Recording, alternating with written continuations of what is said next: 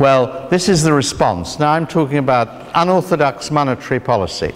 Unorthodox monetary policy is otherwise known as quantitative easing. It's got a long history, and in one time, old-fashioned people will know it as open market operations. And the reason people adopted quantitative easing in 2009, 2010, there was a very well-known study by Friedman and Schwartz on the Great Depression, and they attributed the length and depth of the Great Depression to the failure of the Federal Reserve Board to sustain the money supply by pursuing bond purchases without limits. It failed to buy bonds to whatever extent was necessary to maintain the money supply. That was their analysis of why this line went down for so long, and the crisis was so deep. And that was the lesson that Ben Bernanke, who was the chairman of the Fed, drew from the Great Depression. And this is what he said before the Great Recession started. In 2006, he said, by allowing persistent declines in the money supply and in the price level, the Federal Reserve of the late 1920s and 1930s greatly stabilized the American economy. Notice the word allow. It allowed these great declines in the money supply and the price level. Implicitly, it could have prevented them. And that was the basis of quantitative easing. It could prevent these declines by buying bonds, by buying government securities without limit, and feeding the banks and the non-banks with money. Yeah? Now, that's the issue. That's the issue, really, we have to think about. Could it actually do this? Now, this was supposed to be the transmission mechanism that the Bank of England thought would work, right? Oh, sorry, I've got ahead of myself.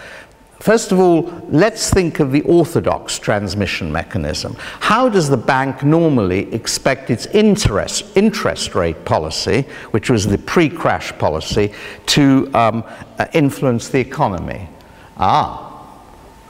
Where am I meant to be? Okay, this is how it was supposed to work before the crash. The bank set the official interest rate, yeah?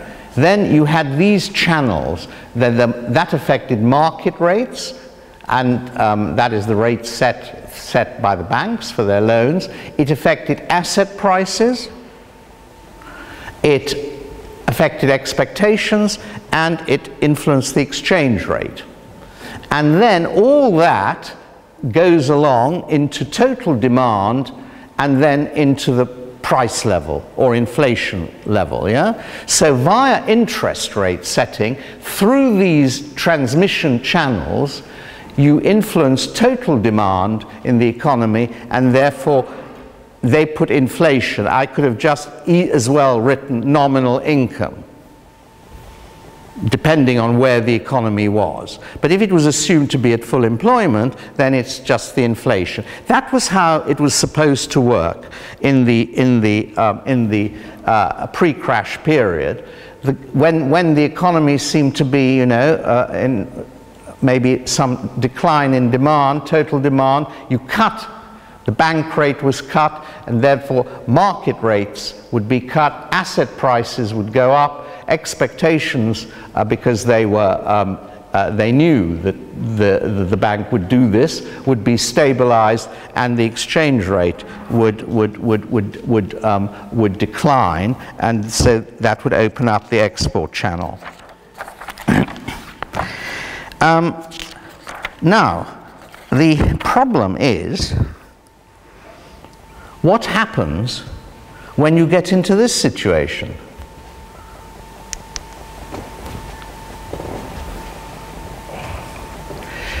You have a decline in IS, but You can't get interest rates down. You have the liquidity trap. This is, I mean, this isn't quite Keynes's liquidity trap, it's Krugman's liquidity trap. But basically, interest rate policy is disabled. You can't get the interest rate down below 0. But maybe the marginal efficiency of capital or the expectation of profit has actually, look where it is, you see.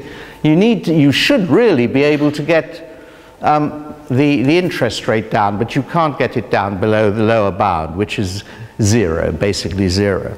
So you have to use some other kinds of policy, and that's exactly where quantitative easing comes in.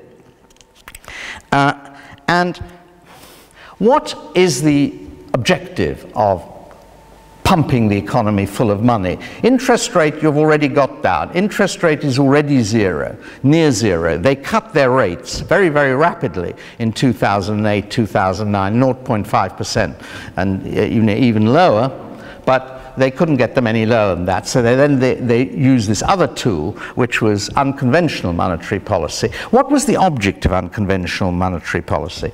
Well, the technical object of unconventional monetary policy was to reverse the fall in the inflation rate. Because what was happening was that, in terms of banks' objective, inflation was falling below the inflation target. That would normally have led to a cut in interest rates, but the shock was so great that even if once you'd reduced interest rates to near 0, you still were below inflation target. And the prediction was that inflation would remain below the inflation target of 2%, 2.5% for a number of years ahead. So the technical object, of the unconventional monetary easing was to lift the rate of inflation, and none of this was very well understood, by the way. They'd forgotten really about how to do it because it hadn't been in the equipment of the central banks for a long time. And so basically, you raise the inflation rate a bit if you can, and that's good for confidence, or you actually have a direct impact on output via increase in bank lending. They didn't really know how it was going to work, broadly speaking, but they thought that it must be a good thing. And I won't give you the figures, but there was a huge amount of quantitative easing. For example, well, I'll give you a couple of figures. In the United Kingdom, they pumped £250 billion into the economy over a period of 2 years. I think that actually £275 billion. And in the United States, it was much more like $1 trillion, well over $1 trillion. These were very large sums. Well, how did they think it would work? There were 2 transmission mechanisms specified. But before we get on to them, how do you think the classic transmission mechanism of quantity theory of money is meant to work? This is the Fisher mechanism. How does it work? Can anyone give me an idea? Okay, you've got a lot more money in the banking system, okay, let's look at it this way. Let me give you an example. Let's leave out the banking system. I give you an extra $100. Drops from the air. What do you do with it?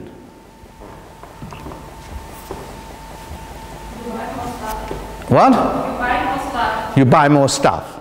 You use all of it to buy stuff? Suppose you... Huh? No, you divide it into savings and into what you... and into buying something. But you save something. Yeah, that's correct. You don't spend all of it, but you spend some ratio you don't spend.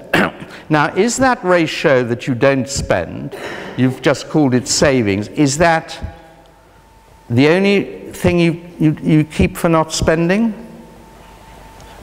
I mean, you could say, well, look, I will spend my savings because I'll buy some securities or something like that. But normally, when you have a bank, you have a bank deposit. Think of it now that you have a bank deposit, and suddenly you have 100 extra dollars in that deposit. So, why do you have a bank deposit? I mean, why do you keep money in the bank? Huh? Yeah, well, that's one reason you keep. That's one reason, certainly, to get some interest. But normally on current accounts, they don't pay much interest, or hardly any. Before, they never paid any interest until recently on current accounts. But you do keep some money in your current account, or a checking account. I don't know what what it'd be called. So, I mean, you start off with some money that you've kept in your bank. Now suddenly you have a lot more. You've been given your extra $100. Well, let's cut the story short, because this is the way they thought about it when they thought about the basic transmission mechanism. Everyone keeps a certain amount of cash in the bank just for expenses that aren't, that are in a little bit in the future. A business will do it to pay salaries once a month, or once a week, you just need a bit of extra cash for non-recurrent expenses, or expenses that don't come day by day. Now, your bank accounts are increased by X, a certain amount of money, and that means that you spend the excess of what you want to keep in your current account. And that's how the money is meant to get into the economy. I'm going to read a sort of classic account of how this is meant to work. If some mysterious Santa Claus, Father Christmas, doubled the amount of money in the possession of each individual, economic agents have excess money balances. They try to get rid of their excess balances by increasing their purchases, as you said. This raises all prices to a level at which the desired ratio of money to expenditure has been restored. Prices, as well as the quantity of money, would have doubled. Thus, a stable demand for real balances is brought into equilibrium with the increased supply of money through a rise in prices. That is the technical way in which the basic transmission mechanism was theorized. It was called the real balance effect. Yeah? Have you come across the real balance effect? Because that's the basis of monetary theory. It's the real balance effect. Now, from this, it seemed to follow that all you had to do was make sure that this extra money got into the bank, increase the deposits of individuals, and you would get a real balance effect. That is, you'd get an increase in equilibrium national income and wealth in nominal terms. And what optimists said was that if policymakers boost money by 10% in 6 months, then any economy will recover. Now, I don't think the Bank of England or any central bank quite believe that story. I mean, this is the problem with economic theory. It has a nice model of how this is worked, but it doesn't actually work like that at all. But they nevertheless thought that it would work. And they had something nice thing called the money multiplier, and other little tools, other little theoretical tools, which suggested that this would work in a particular kind of way. Now, the Bank of England didn't accept a simplified model. First of all, the Bank of England wasn't Santa Claus. It couldn't just drop money out of the sky. or hand it round. Although I actually, at one point in the economic debates we were all having, I suggest they should just give everyone a Christmas present, every household, of several $100s. That would be the quickest way to revive the economy if you really wanted, a quick fix. It wasn't, alas, an original idea. It was a rather good idea, first developed by someone called Silvio Gesell in the 19th century, which was the idea of stamped money. Everyone should be given money, a certain amount of money, but the money would go bad. In other words, it was stamped. It was only valid for a month or two. So if you didn't spend it in that time, it would no longer be legal. And that was a very, very strong incentive for people to spend whatever money. But there were lots of technical problems with the Gesell stamped money, and therefore it's never been adopted. But I thought it might be an interesting idea to throw in at that point when we were really sliding downhill. The Bank of England specified two main transmission channels from asset purchases to the real economy. The first is the bank lending channel, and the second the portfolio rebalancing channel. Can you all see that? So here it purchases bonds, and what happens to gilt yields? Gilt yields fall because the price of bonds goes up, and that leads to that then will produce an increase in bank lending, and then on the other side you have bank deposits and liquid assets go up, and then you have sorry, it's the other way around. The availability of bank credit increases, and both of these feed into domestic demand. So the one is called the wealth channel, which I've called the portfolio rebalancing channel, and the other is called the bank funding channel. Yeah? That's how they thought. That's how they thought it would work. One works through interest rates, the other works one works through lowering interest rates, the other works through raising asset prices, increasing asset prices. Is that all very clear? Maybe not, but that's how they thought. Maybe that's how they thought it would work. And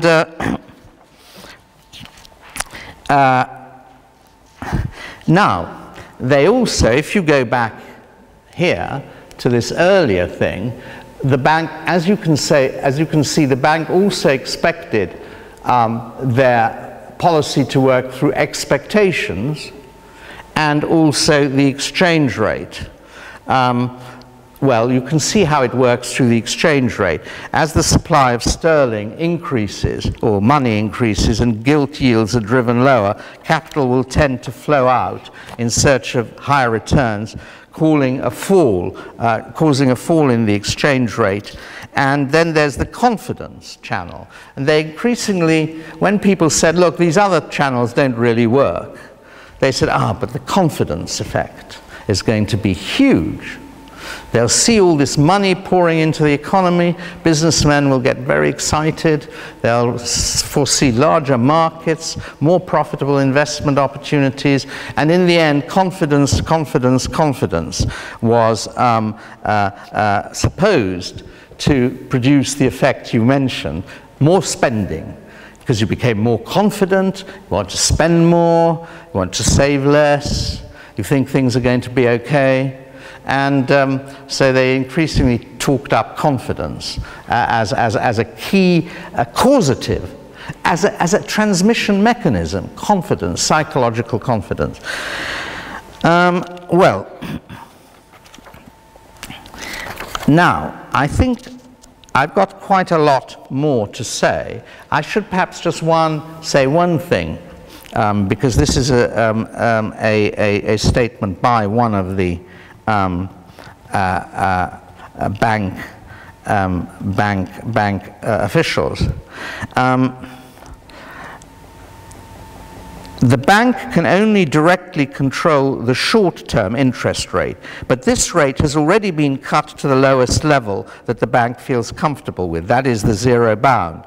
Another way for the bank to support the economy has been to offer this indicator by which companies and borrowers can estimate for how long such low interest rates may be around for in terms of months or years. So there was a sort of another element introduced into the picture of how monetary policy at the lowest bound was supposed to operate, which is now called forward guidance.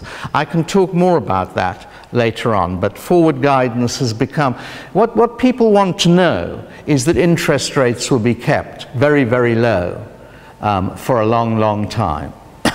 And so everyone now watches what every central governor says, a central bank governor. If he blinks at the wrong time, they think interest rates are about to go up. So they all rush to sort of, sell whatever they've got.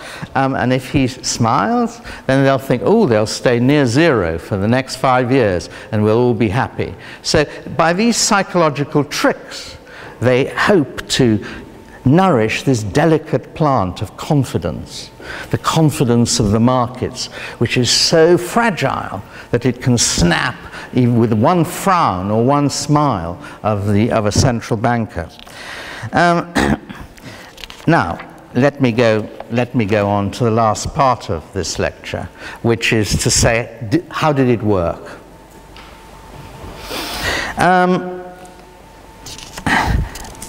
So, the original expectation was that the asset purchase program would promote economic recovery along two channels. First, let's go back, two channels. First, the banks would acquire bigger reserves, which would cause them to lower the interest rates they charged on loans, and thus increase their lending.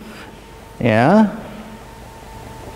And the second, lower long-term bond yields would trigger a rebalancing of portfolios with investors switching to assets, and that would cause the price of assets to go up, and that would have a wealth effect, which would cause people to feel richer, therefore spend more. So those were the two main ways in which this unorthodox monetary policy was supposed to work, quantitative easing. Well, let's look at the data. Here's a typical Bank of England exercise from 2012, which is after 2 years of quantitative easing, but it's based really on the first sort of bit of quantitative easing. So,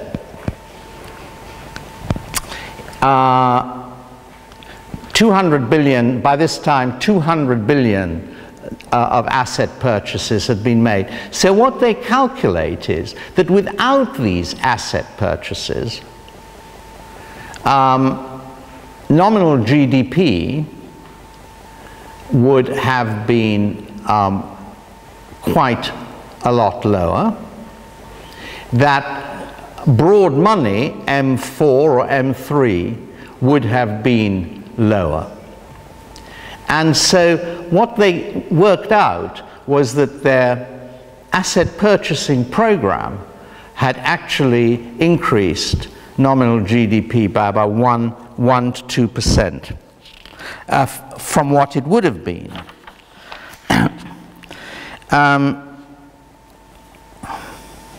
Now we go on to some broad conclusions.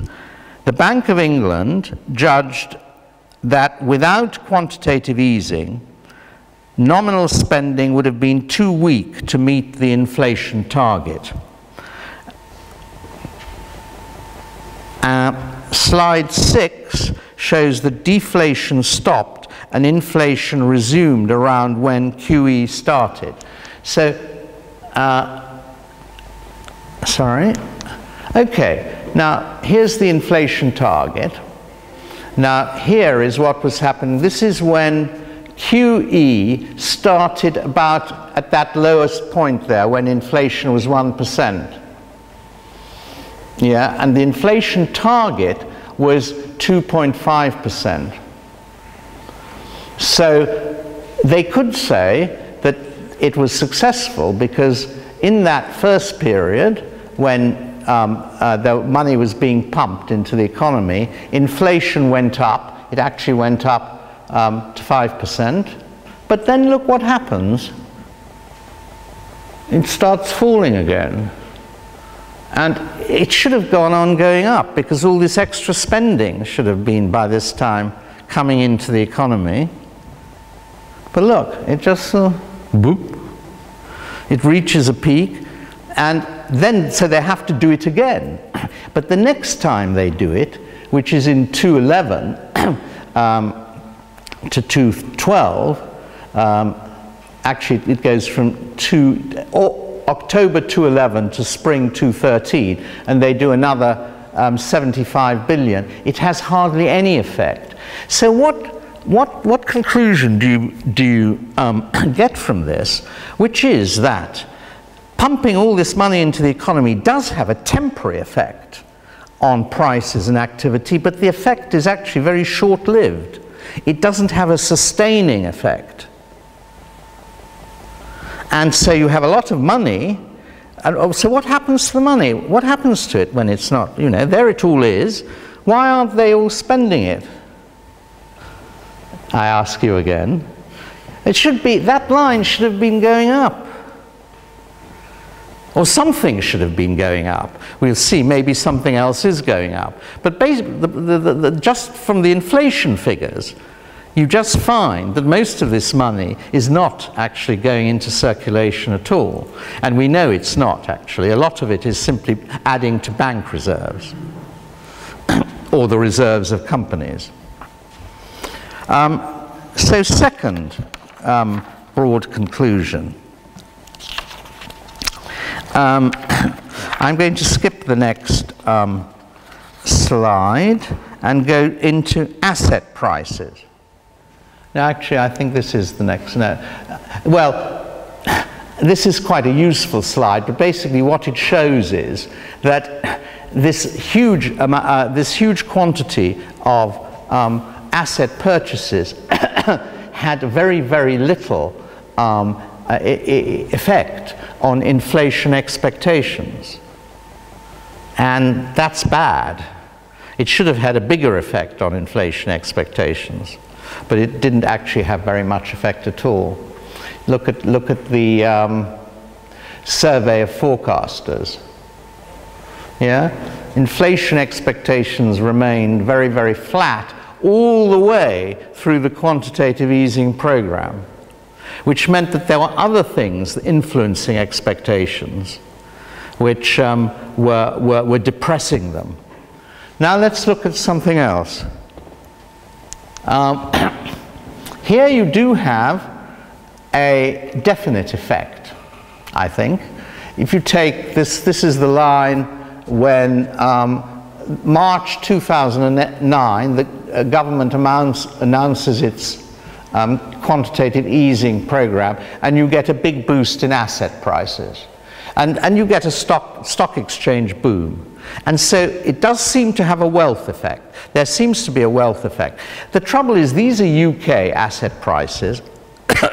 World stock markets are quite interconnected. So it's very hard to work out, actually, whether it was the boom in the FTSE index was the result of UK government asset purchases or the result of a general stock exchange boom which was going on at that time in the rest of the world. It's hard to separate out the various causal factors. Nevertheless, the people have done, if anyone's done well out of quantitative easing, it's people who already owned assets.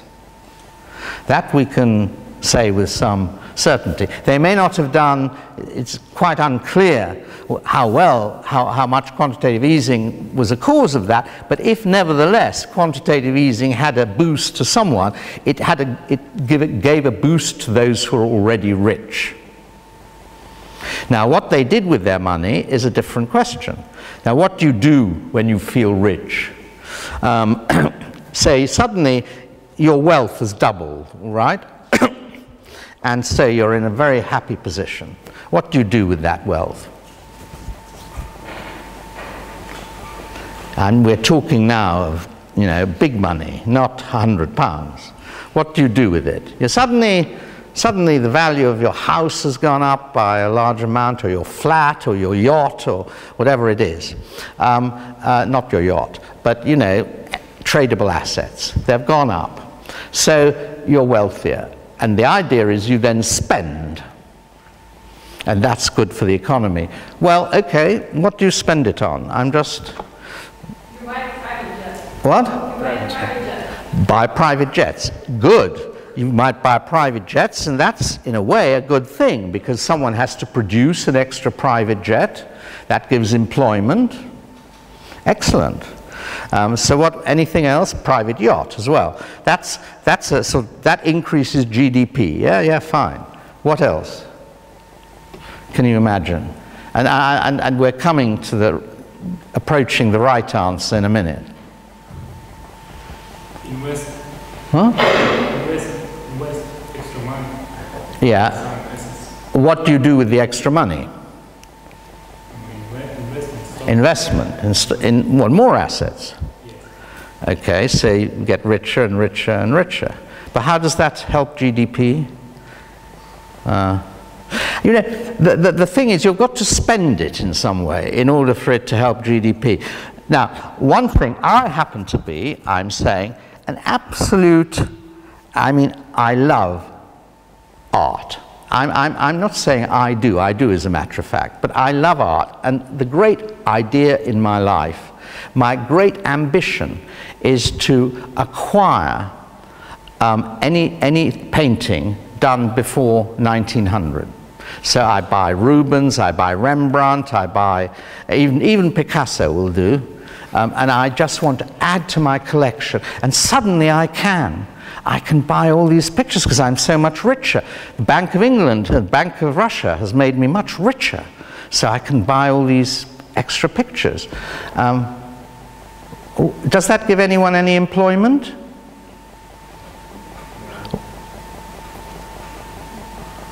No effect at all. It's spending, you're spending money on things, but it's not money that's not on goods that are being produced in the current year. They were all done 100 years ago, these goods were made.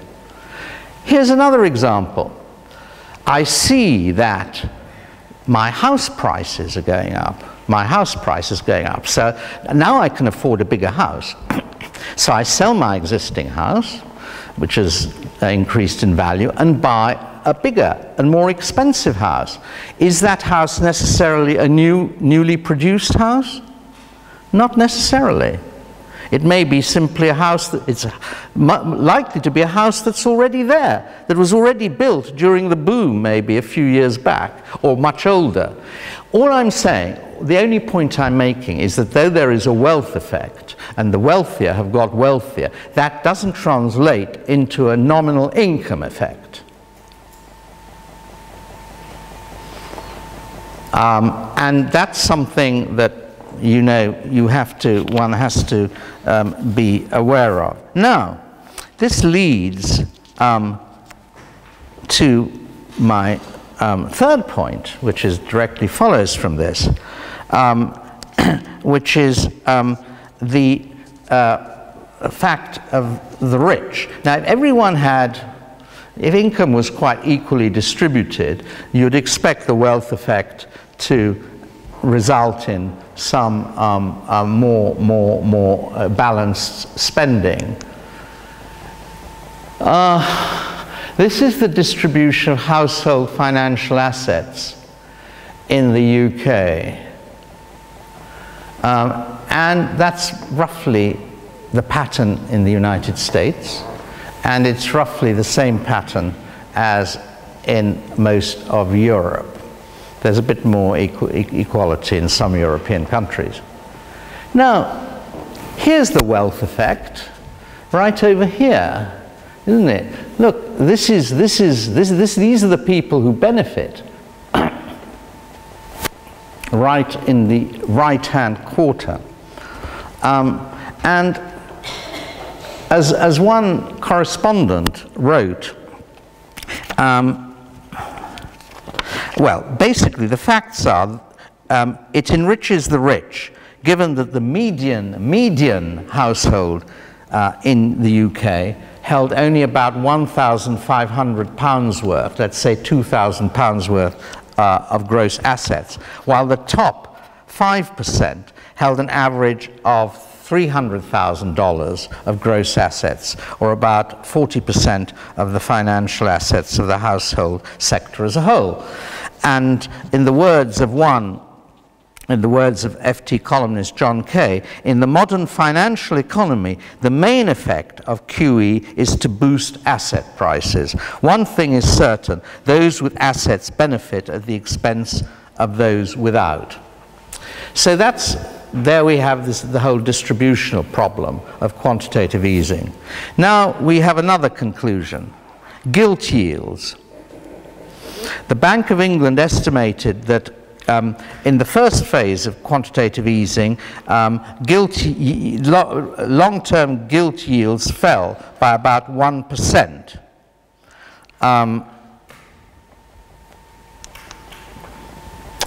But some academics argue that this was only temporary. I think actually there has been an effect on gilt yields, and I think that probably was a success of quantitative easing. And one commentator from the Bank of England, David Miles, wrote that a significant part of the fall in spreads on sterling corporate bonds is specifically linked to the Bank of England's purchase of gilts. And there's also and that there was a strong institutional investor demand for corporate bonds during the second half of 2009. So that may be claimed as a more or less a successful effect of quantitative easing. Now, bank lending.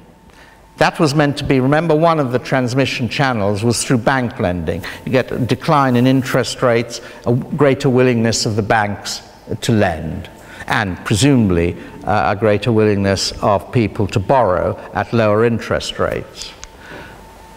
Bank lending. Wow. This is all this period here where you have quantitative easing. What's happening? What's happening to bank lending? And I just read today in the FT, or yesterday, that in fact bank lending was down further. It's down by 275 billion. Bank lending since the start of the crisis. That is the whole of the quantitative easing program, which was 275 billion. Now, how do you explain that? How do you explain that? I mean, what's wrong with this transmission channel here?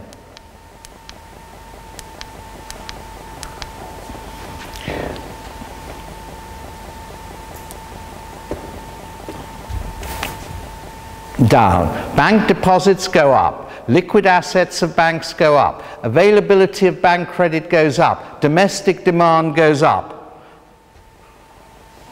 And then that's what's meant to happen. Then look at what happens to bank lending. What's wrong with that transmission channel? Maybe it would have gone even lower, it's true. Maybe there would have been even less bank lending. Maybe the collapse would have been even worse had it not been. But it's hardly the recovery policy that people are talking about. Can anyone explain that? Or does it lead to a question about the quantity theory of money itself?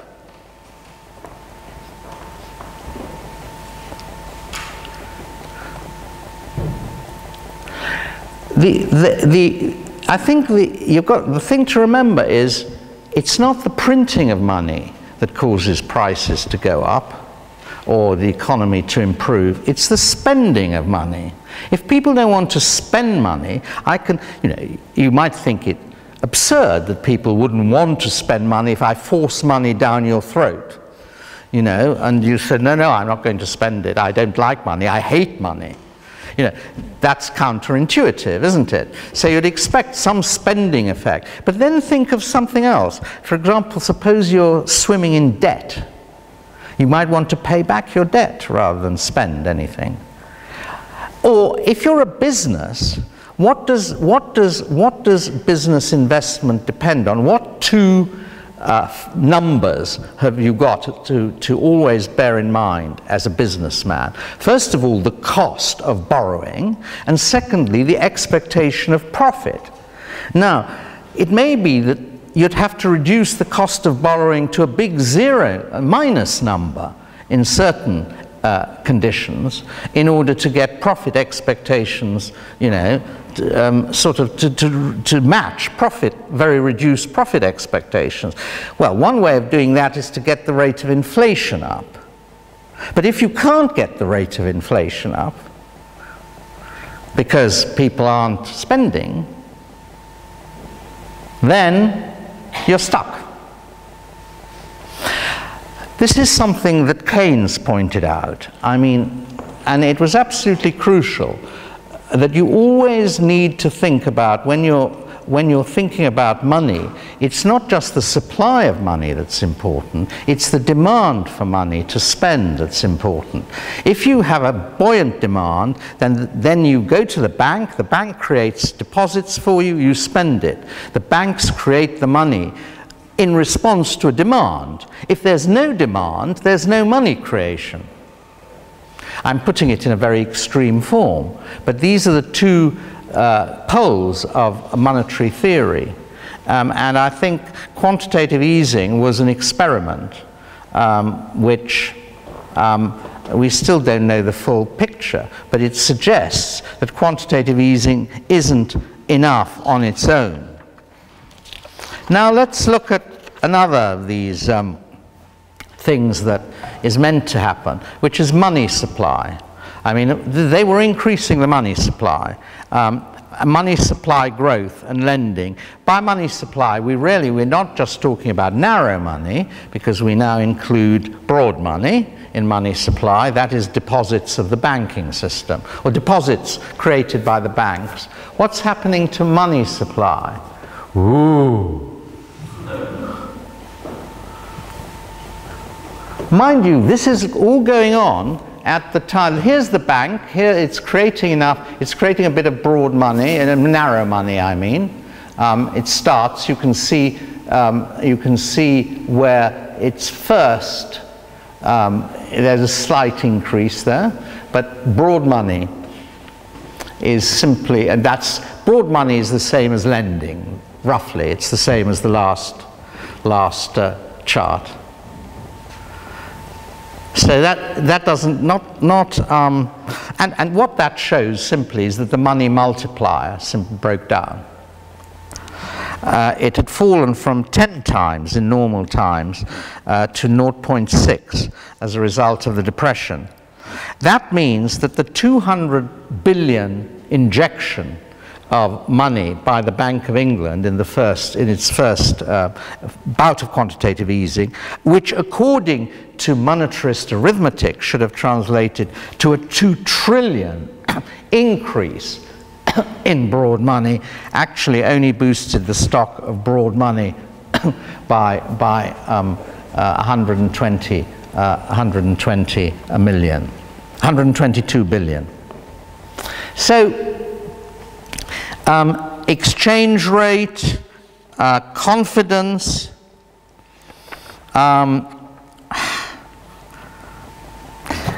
confidence. Let's have a look at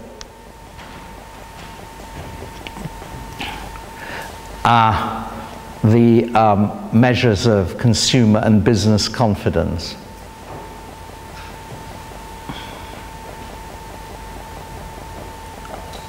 Yes, it's true. We start quantitative easing right here in March. Sorry, I can, wait a minute. Oh, what have I done wrong? I've obviously pressed the wrong thing. So sorry. I wanted to just direct the red dot to the top of there. That's exactly when quantitative easing starts. In the first quarter of 2009, and you know, it maybe does boost confidence a little bit, doesn't it? Except, yeah, but then it sort of nothing much happens thereafter. I'm coming to the end.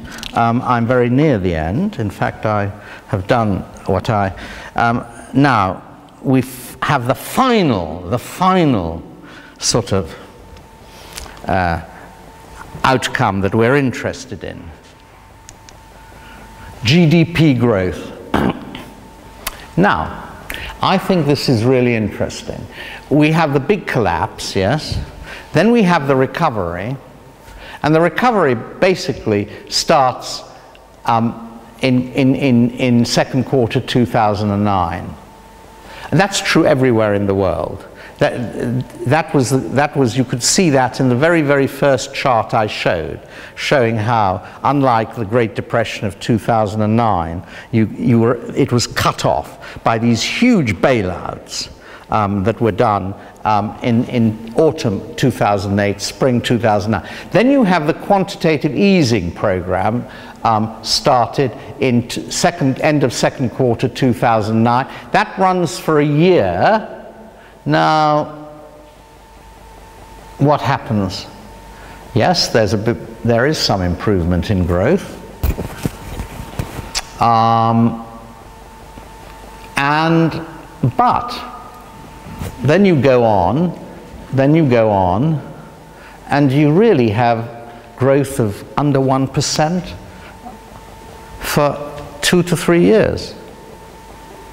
Then you get, now it's started again. It's becoming quite strong.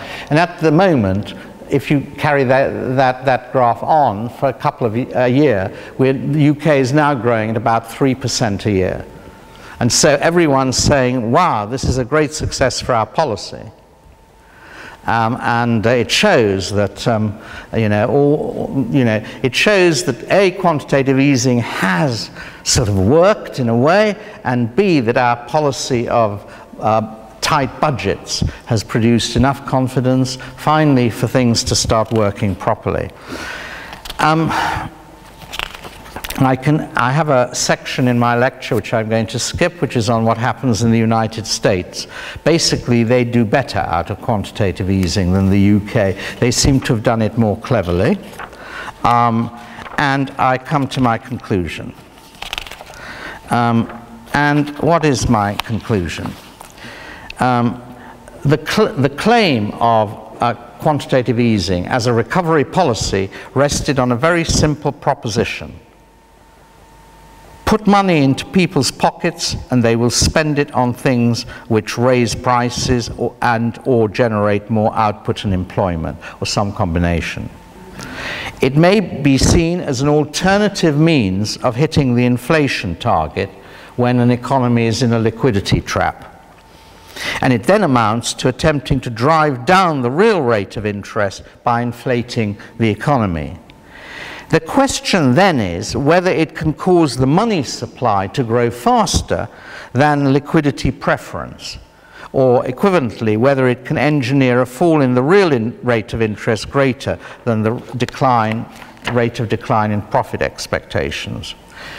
The answer to that is we don't know. After this big experiment, there will be, the econometricians will be at work at this for years ahead, trying to estimate whether it did work, how well it worked, what worked, which transmission mechanism worked, and all of this is unsettled.